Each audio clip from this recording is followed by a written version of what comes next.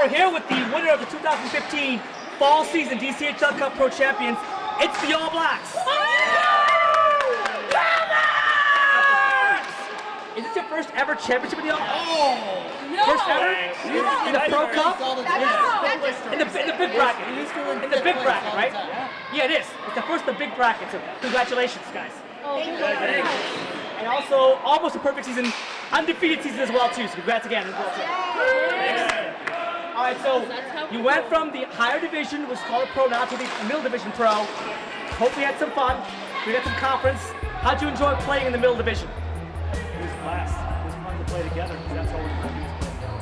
That's all we care about. It's team hockey. And obviously, as you know, you guys are a very good team, and you guys will be going back up now to the elite in a very tough elite division as well, too. What are you guys going to do to stay competitive now in a much more faster, furious division? Bring back Barbara Ash!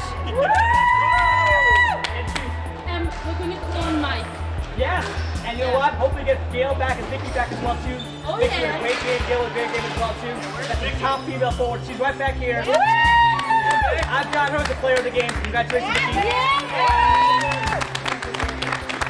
Great job, folks. Hopefully we'll see you next time with a different trophy next season. Thanks so much. Hang on.